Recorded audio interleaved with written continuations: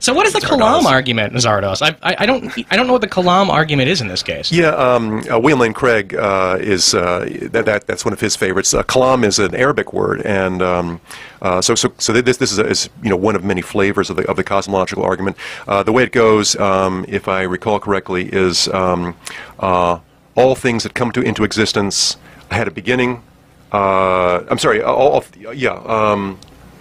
Right, and the universe came into existence, therefore the universe had a beginning. That's the idea. Okay, so we talk a little bit about this one, where, everything in the world has a cause, therefore there must be a first cause, and yet, of course, we know science tells us of things that don't first cause for God. Right, right. Yeah, but God is the one exception. It's not something else that is the exception. It must be God. Right. And there's this one YouTube video I did, like, early days when I'm trying to figure out how YouTube works, where it was just this one cut of one guy holding a ball that looks like it was made out of masking tape, and who made this ball? Me. Who made me? God. Who made God? This is a wrong question. And then I cut it right there, and that is special pleading, and and a whole bunch of other logical fallacies. Was he just excited about his ball of masking tape? I mean, he painted it red. Well, who wouldn't be? That sounds very nice. Exactly. Yeah. And we actually have a phone call about the Kalam argument. This is Brad from Pine City, and he has a question about the Kalam argument. How you doing, Brad? Yeah, I just was wondering, the religious people that make this argument, like, they seem so certain in their, it's a fact. Everything has to have a cause, and I'm like, where do they get that from? I mean, has that been proven?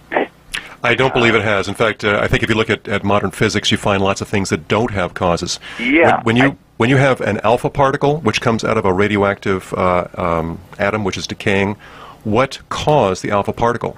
What physics says right now is not we don't know. What they say is there was no cause. It just happened.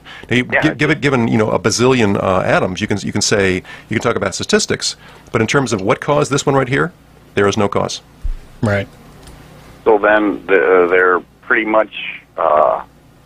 So one of the as you're sensing here, one of the premises just falls flat. Everything has a cause. Well, no, it doesn't. And then of course you do get into the thing we talked about. Well, great. What caused God then?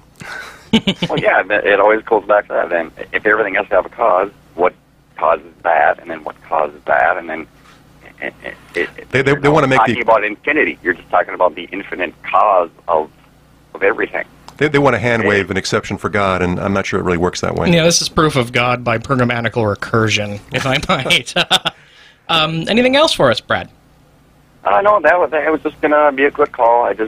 I've been hearing this Kalam argument. I even heard it today on the Magic Sandwich Show, and I was just like, it's not been proven, has it? And I don't know why people get away with bringing this argument up as though it's a valid point, because it's really not. I mean, people hear it at different points in their lives. Yeah, we've all heard it. Someone just heard it, and they thought, like, this is the argument that I'm going with from now on. Well, you have a good day, Brad.